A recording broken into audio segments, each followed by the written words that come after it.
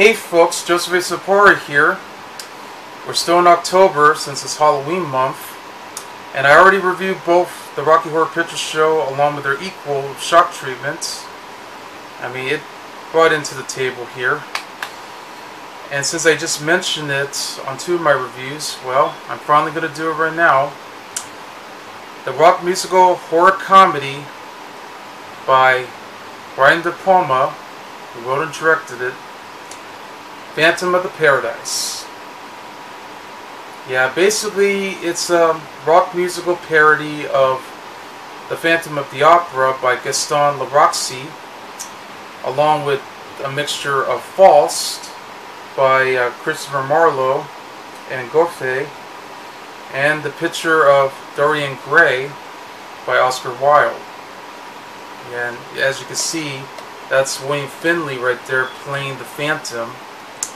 He also played another role, which apparently that's him anyway. Winslow Leach, who's a singer-songwriter who wants to apparently be able to sell his music, or in some cases want to be able to play. But at that point on, he sold his soul for rock and roll to this record producer and a trompeter. I don't know if I said that right, entrepreneur named Swan, who was played by Paul Williams. But not only that, but he wanted to actually write his music for his love interest, Phoenix, who was played by Jessica Harper. This is the old VHS tape that, believe it or not, my family had this since 1994, which would have been its 20th anniversary at the time. It's a very old VHS tape. It's actually from CBS Fox Video. You see the back here with a screenshot of both Paul Williams and William Finley as the Phantom. And you can see a screenshot of what's supposed to be, Winslow Leach right there, along with the girls. And you can definitely see all the information here and there, the synopsis and all. Yeah, and you can see the spine. Yeah.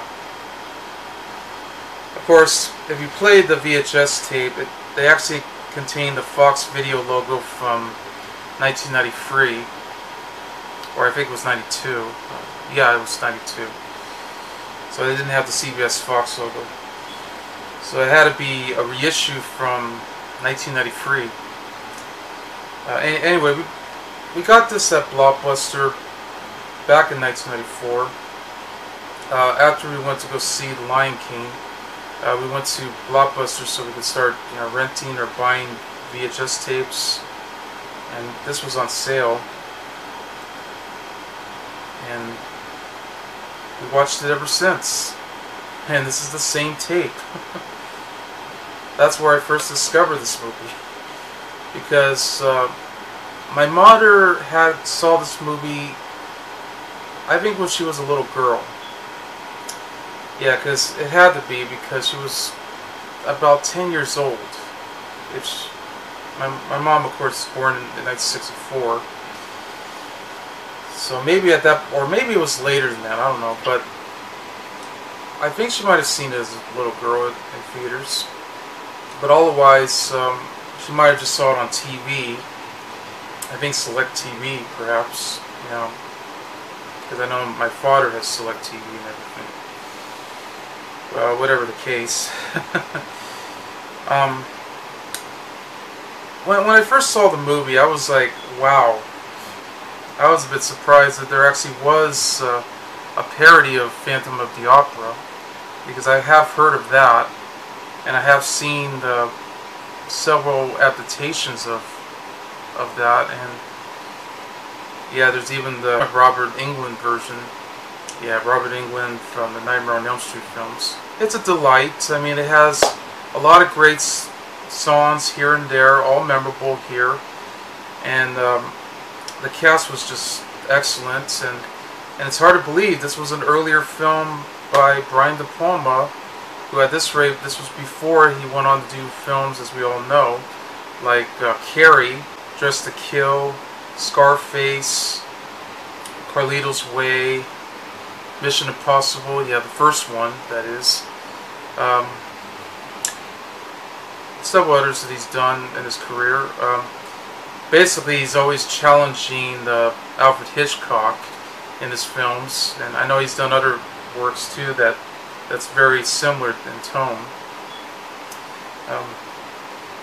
But of course, there is a Blu-ray already, along with the DVD that came out from Shout Factory back in 2014. It's still available. They also had an Arrow release, which is overseas, but it did have a DVD from 20th Century Fox Home Entertainment. It was released in 2001. Could still be available. Hopefully I'll be able to find it later on if I get a chance. However, I did actually watch the movie where I found a DVD copy. I was lucky to download it and burn myself a copy. And I was even amazed that they got away with a PG-rated film, because it could have been closer to being R-rated as possible, especially the scene where, you know, Winslow got caught into the record pressing machine, you know, about to crush his entire face, and was burned, and all the blood could have come right out. I'm not so sure if anyone actually has seen the original cut of that, but if they did, that would have been the cause of that, for the rating system to trim it. And then there's even a scene where Arnold got shot in the head too, and blood started to come right out through his eye, and yeah. But I guess for the most part, it was pretty much PG blood. But the one that I actually watched, believe it or not, was supposed to be closer to De Palma's original vision. One YouTuber, or perhaps maybe just a person online, who actually had took the original footages and other stuff that came directly from the Blu-ray and DVD combo pack. I would love to pick that up someday, and I hope I will. Was that he actually put in some inserts, and they were going to be originally called simply Swan Song Records, which is owned, of course, by record producer, you know, Swan, and which makes sense though, because he is a swan himself. But apparently they changed it to Def Records because of the controversy. He was sued by Led Zeppelin, and then tried to add some alternate footages and other scenes that didn't quite make it into the theatrical cut. Yeah, of course, color corrected it too to make it exactly right, trying to make it look as crystal clear, and having the sound has been restored. So it probably would have been the closest. And that's the DVD copy I have, which I'm glad to actually found it. Got to give credit to Dr. Spirestein to actually put everything together here. And yeah, you'll probably be able to find it through his website if you can. But or probably you have to pay for it too if you have to. But it's available. But they still have the old logo that they use, which would assume that it's supposed to be a def of a bird, probably a sparrow. And here's another thing I noticed too about this movie was that, yes, I think some of the characters, or perhaps maybe just two, also kind of use some of the birds' names, you know, like Swan and Phoenix. I mean, I'm not so sure if Winslow is probably was closer, but I felt like, wow, they really chirps a lot here. Okay. And I know the movie, when it first came out, it did premiere at the National Theater in Westwood, which has now been demolished. It became and apartment complexes and all these restaurants and stuff, I guess. It wasn't a big hit upon its release. Yeah, it was released on Halloween. But apparently it got very successful in Canada at Winnipeg, Manitoba. And not only that, but they also sold millions of copies of the soundtrack. And interesting enough, one of the songs by Paul Williams actually appeared on the Brady Bunch Hour. Yeah, it was an hour musical show, which is take on the Brady Bunch, of course. Then we also learned here that I couldn't believe this, but Sissy Spacek, before she became an actress, was the set designer for the movie, was the set dresser for the film, joining in by her boyfriend, which is now her husband, Jack Fisk, who is the film's production designer. So, of course, this would have been the film that pretty much would have got her opportunity to play the title role of Carrie White, which would be the first Stephen King production based on his novel, that's adapted by Palma himself. Yep. Which is definitely the best one we ever had, and I know I reviewed that film too. I also learned that that they actually did shot the movie at a real pressing plant, which was actually at a toy factory called Pressman, where they actually had to try to make it look almost like the record pressing plant, which I know Finley's character got caught, and that's where it disfigured his face. Yeah, but they tried to get him out of there as soon as possible once they tried to put the shoot on. I mean, they had to use a cast mold just to get to this particular scene. But they were also afraid because they came in just in time to get him out of there so he doesn't cause an injury and it won't suffer the same fate that you saw in the movie.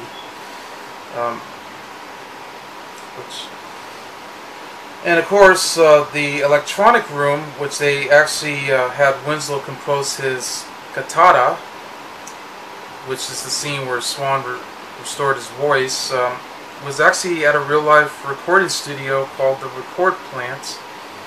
And the walls that were covered, such as the knobs and everything, still stands.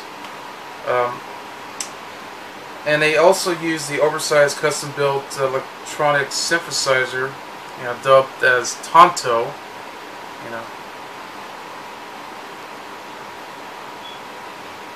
It's hard to believe.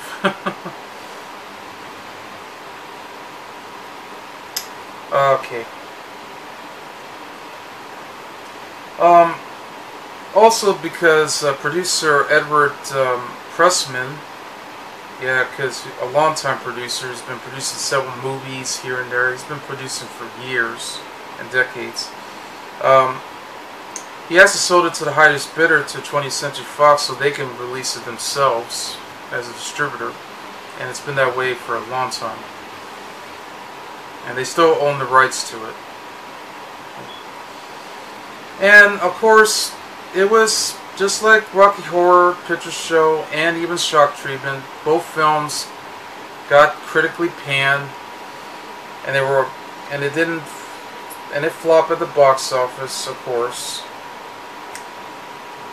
But then over the years, it got critical revaluation. So now I have more positive reviews than ever. Got an 85% on Rotten Tomatoes. Got a 7.4 on IMDb. I mean, I couldn't believe it myself, but I even found an old Gene Sisco's review of the film where he only gave it 2 stars, saying that this film is childish, and he says that it has a meaning only because it points to something else, which the rock music scenes is very treacherous, and the whole idea was a joke. Some criticism that Siskel gave. Well, but I guess that's exactly what they were trying to do, and it tried to be as clever as he wanted it to be. Well, anyway, let's get to the review. It stars William Finley, who I know passed away in 2012, but he was a great actor. He's been in films like Sisters, which was also by Brian De Palma. He was a long-time collaborator friend of De Palma's, and he went on to do the film with Chuck Norris, called Silent Rage. Yeah. Paul Williams, yes, long-time musician, and I know he's done a lot of music, a lot of work in other TV shows in the 70s and movies and stuff. I mean, yeah, he wrote a lot of great songs here. I mean, in fact, he was best known for writing the song Just an Old-Fashioned Love Song, which was later covered by Three Dog Nights. Yeah, you know that song. Yeah, he also did some composing music for the Muppet movie, too. Interesting. And he also had a cameo appearance in the film. Jessica Harper, as I already mentioned, from movies like Suspiria from 1974. Yeah, she's in the remake, too. I mean, probably the best thing about it. And, of course, Shock Treatment, Pennies from Heaven, My Favorite Year, and all. Very beautiful actress. In fact, this was her first film.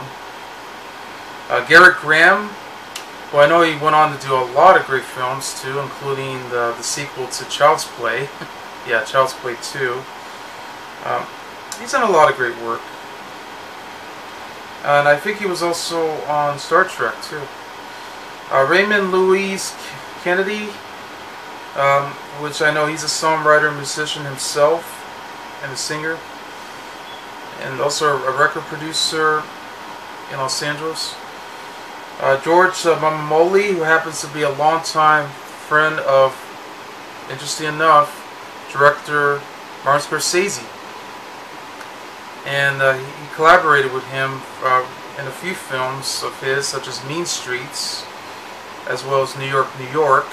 But he also appeared in other films like Rocky and his last film, because he passed away on May 20th, 1985, yeah, just after I was born, which was May 2nd. He was in The Sure Thing. Yeah, the movie that was directed by Rob Reiner, which stars John Cusack and Daphne Zenica. Archie, Hahn, Jeffrey Comanor, and Peter Elbling, which I know apparently he was credited as Harold Oblong. Yeah, they happen to play the band called the Juicy Fruits, along with the Beach Bums and the Undead. Yeah.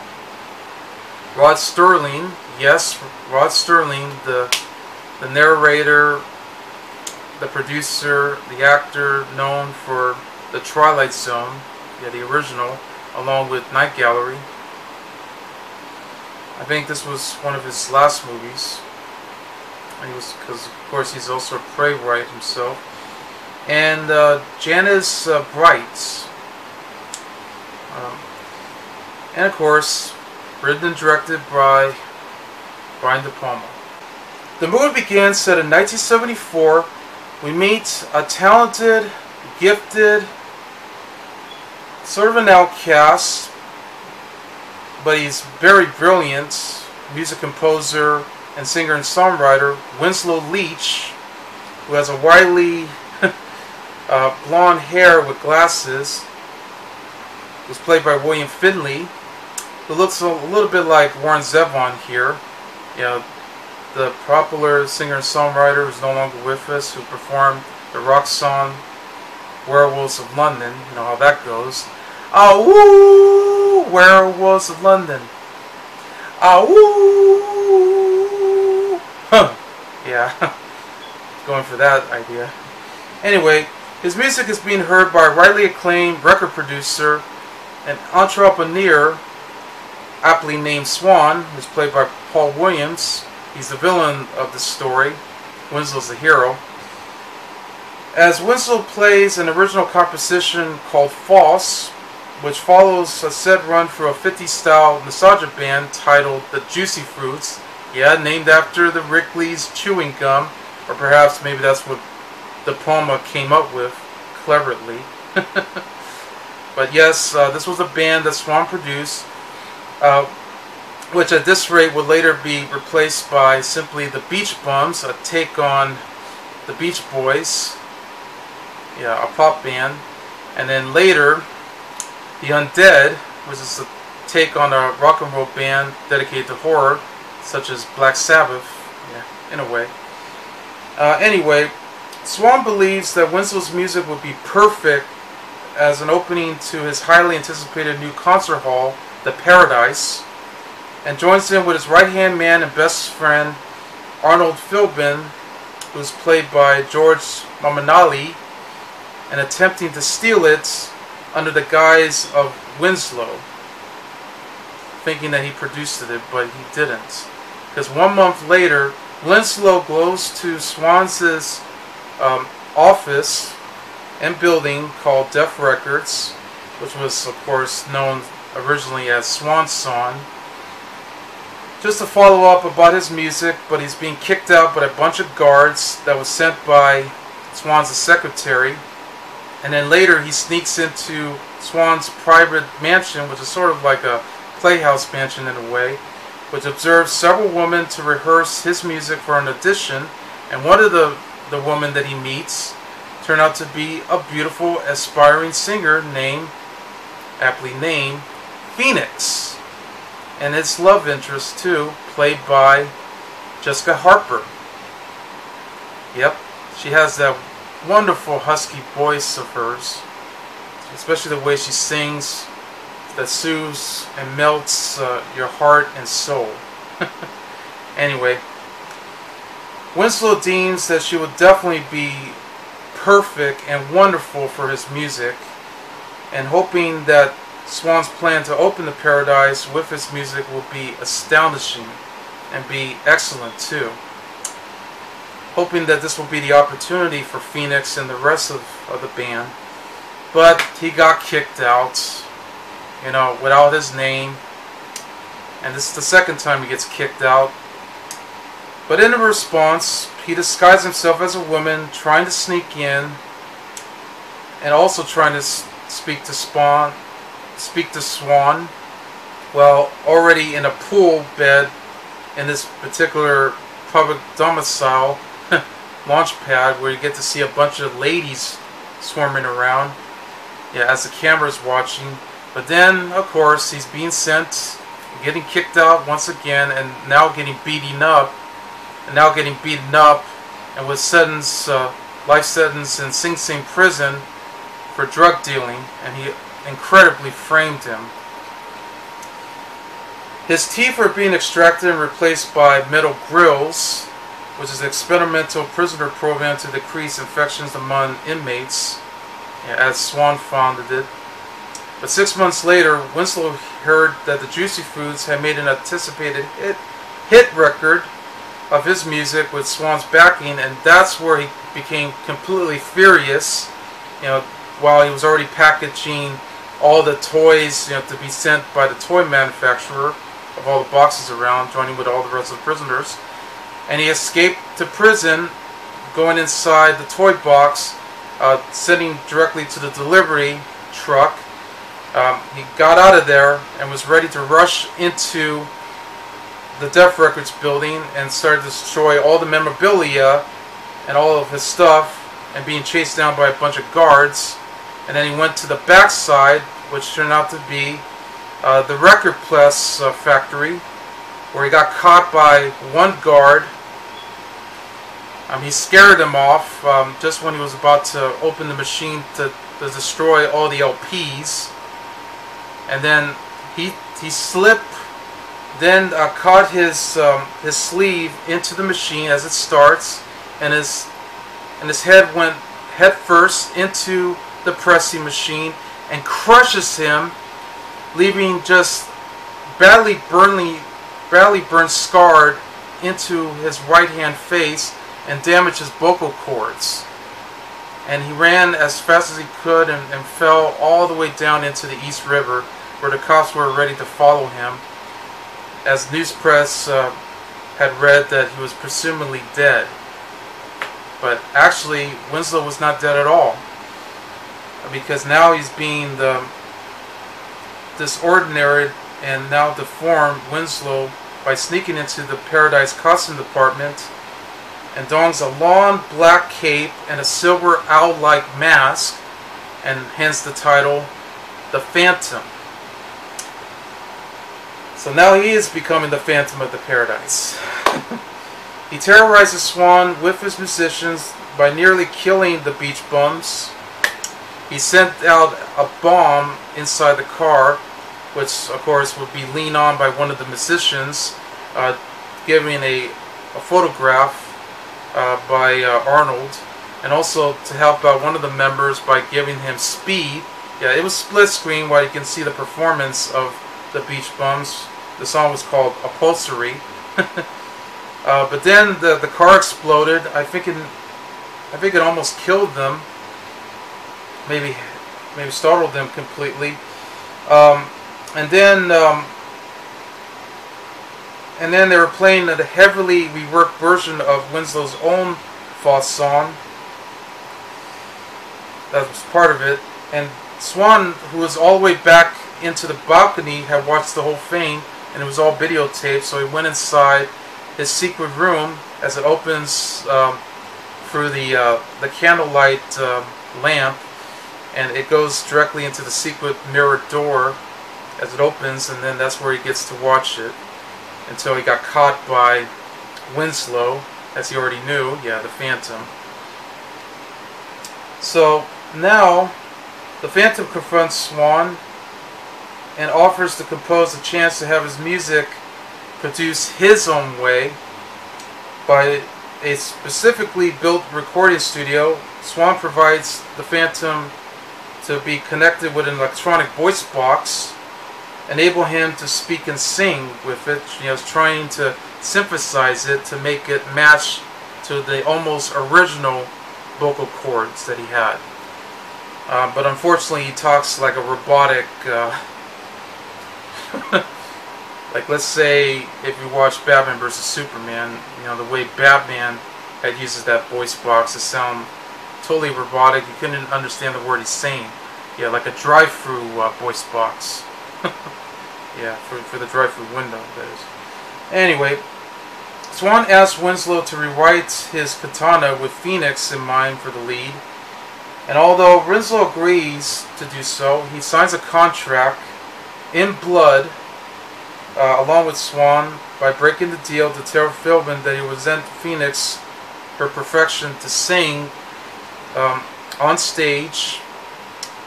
But it only gets worse too when Swan actually hires a glam rock prima donna named Beef, who's played by Gerrit Graham. So he'll be the lead of Winslow's Foss and relegated to Phoenix to back it up.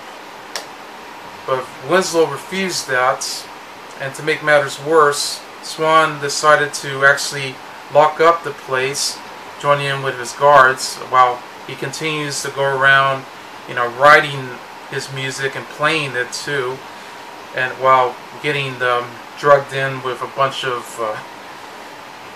drugs and pills and everything, so that way he'll continue to go on. Well, only worse, the guards actually took out a bunch of bricks and mortar to cover up the entire door so he doesn't escape, but then he later breaks through and was ready to attack Beef, which Beef was already performing the Foss, which I know he had trouble with, but once he got into it, Swan accepts it. Therefore, just to get ready for the performance and the start of the opening night at the Paradise, which led to basically a parody of Psycho. Yeah, the shower scene. It's obvious because De Palma loves to influence Hitchcock here, where the Phantom actually takes out a knife. He stabs the shower curtains, and while already Beef is like singing the tune, and then all of a sudden he screams, and then a toilet plunger went into his mouth, and that's where he warns Beef to not sing that tune. Only Phoenix could sing it. Anyone who tries dies. So at that rate, he had to pack his stuff up and get him ready to Cincinnati so he can stay with his mother. But unfortunately, Arnold refuses him to leave and try to give him something that will cheer him up, because this is exactly why he's saying all this stuff that he doesn't understand. So he forces him up to go perform, and that's where we lead to the undead, performing the beats called, well, Something Super Like You, which would led to the Beef's construction song, which will be Life at Last. And that's when the Phantom appeared all the way on top of the stage. He grabs the neon thunder strike and was ready to shoot it right directly into Beef, just as he was performing with the guitar, and suddenly he got electrocuted. And he was fried and was taken directly to the hospital as soon as possible. And now, finally, when he gets his chance, Swan offered Phoenix to perform, after Beef's death. And that's exactly what Winslow wanted to have in the first place. And he actually strangled the one person who had holding the spotlight, and then he begins to hold it on and began going directly into Phoenix, so that way she'll be able to sing her beautiful tune called Old Souls. Yeah. So he was happy, and he was just feeling exactly what he was wanting in the first place. But then he learned something that's completely wrong when Swan wanted to use Phoenix for glamour and have her, appearing worldwide, and also to sign a contract for her music career, trying to warn her that that Swan's going to destroy her career, and even worse, kill her. But she refused to listen. Also trying to recognize that it's actually Winslow underneath that mask. But yeah, she was frightened. So therefore, she began to find out that yes, the Phantom did kill Beef, and now she was being taken all the way to the mansion, and that's where Swan was with Phoenix, falling in love while recording the song that she performed.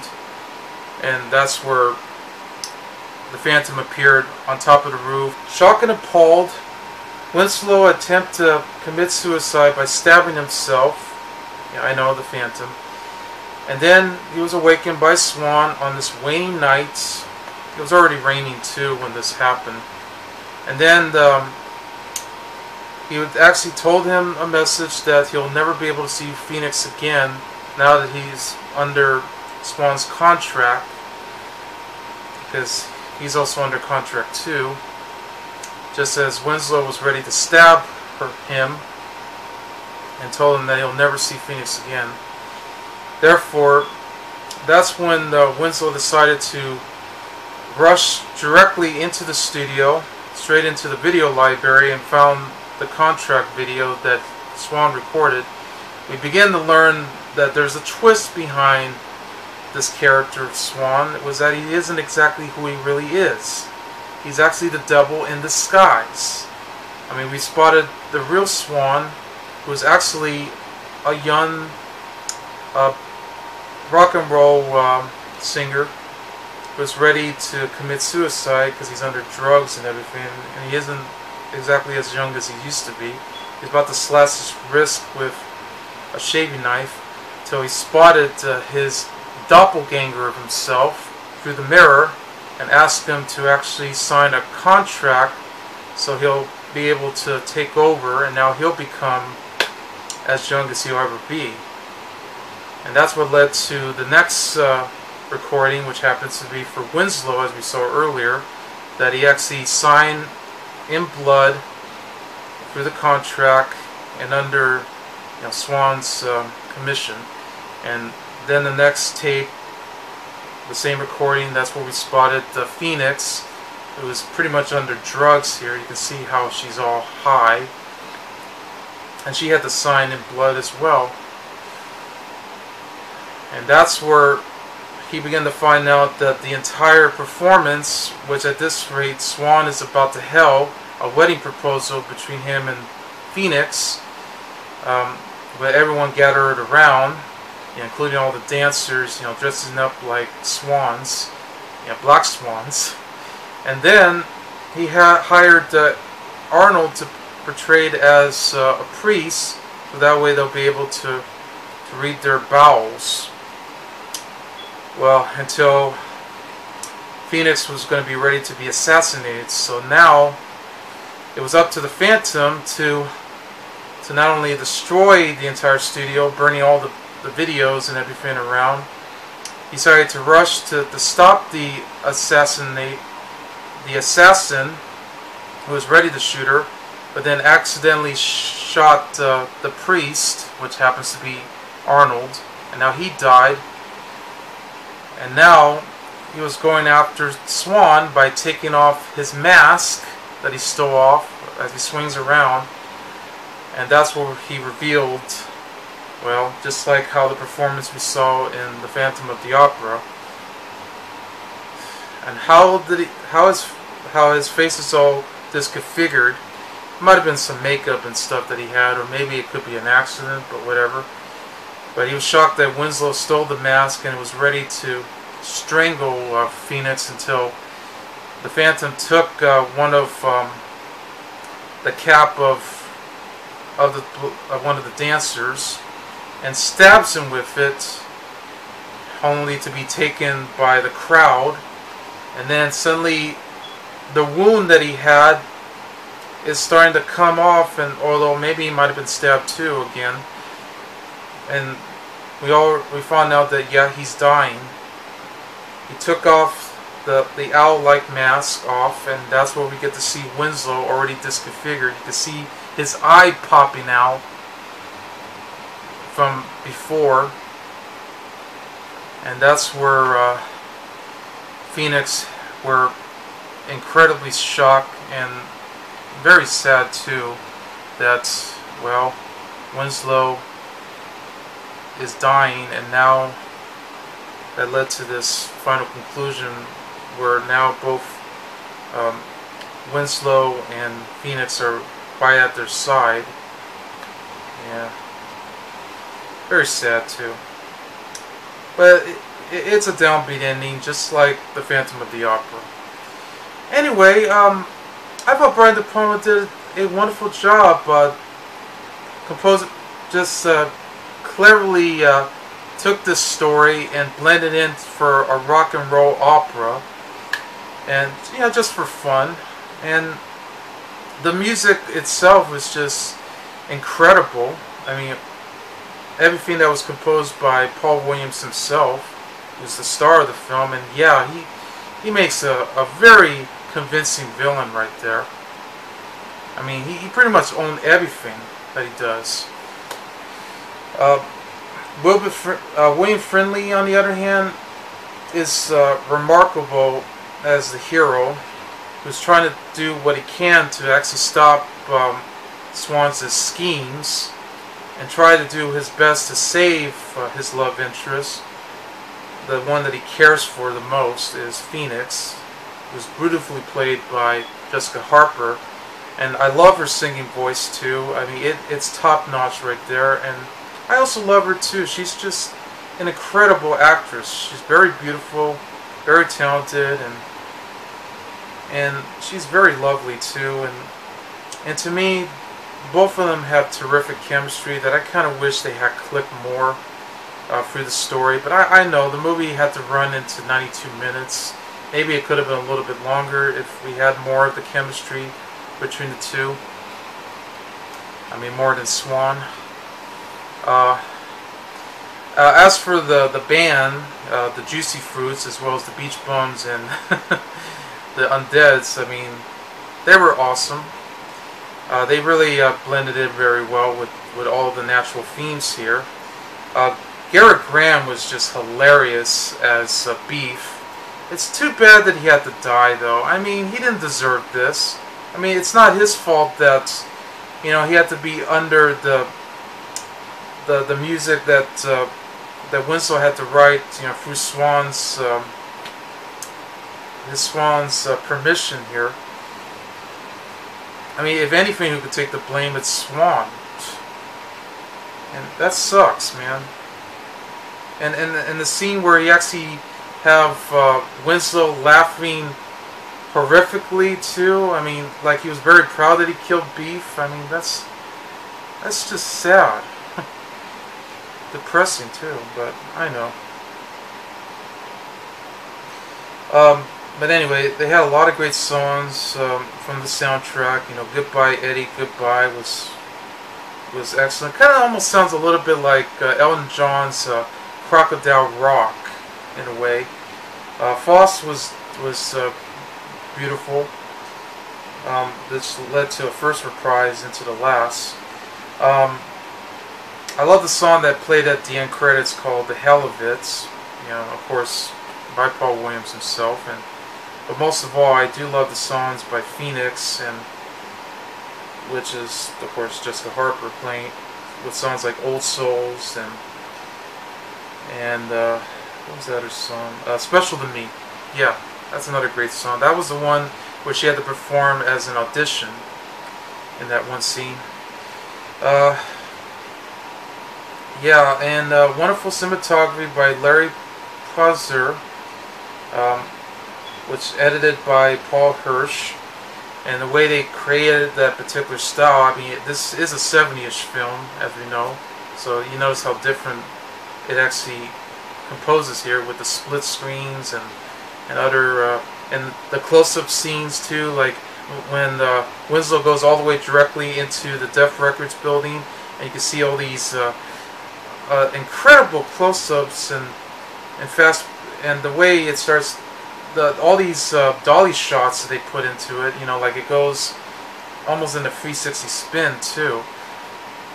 And almost kind of like how they shot it with other films like The Clockwork Orange and all the other scenes where they show those wide lens close-ups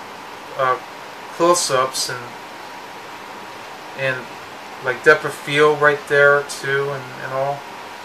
Okay, I know, I'm sorry, I'm stuttering here. But yeah,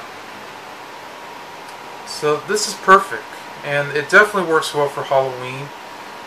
It actually had a double bill with the Rocky Horror Picture Show when it came out in the late 70s, but unfortunately, you know, both films didn't do quite as hot as they were hoping for. But over the years, I mean, this movie became a cult following, and it's great that it got positive reviews in later years. And what's interesting that this movie got nominated for a Academy Award and Golden Globe, and I don't think it didn't win, though. I'm not so sure. I don't think so. But it could have, because the music was just terrific.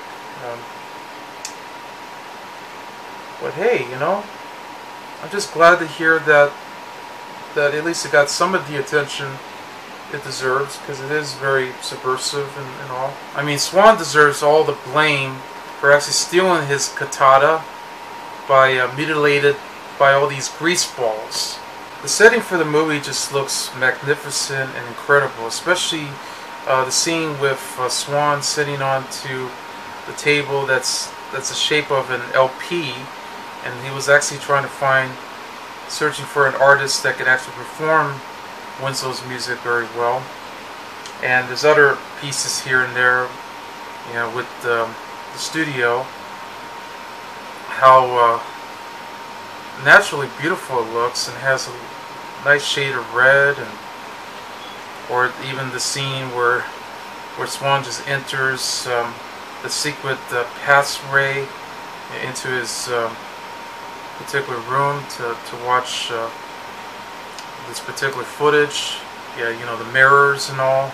Like every mirror has like a secret passway here, because it even captures the evil spirit of the music industry that can definitely resonate it by today's standards, especially what's going on nowadays.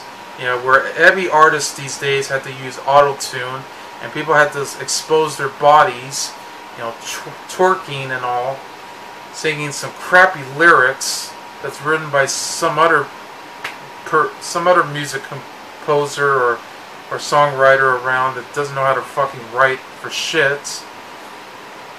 I mean, and it just seems like it's more of a popularity contest than nothing at all, and that's what we're getting nowadays with bad music.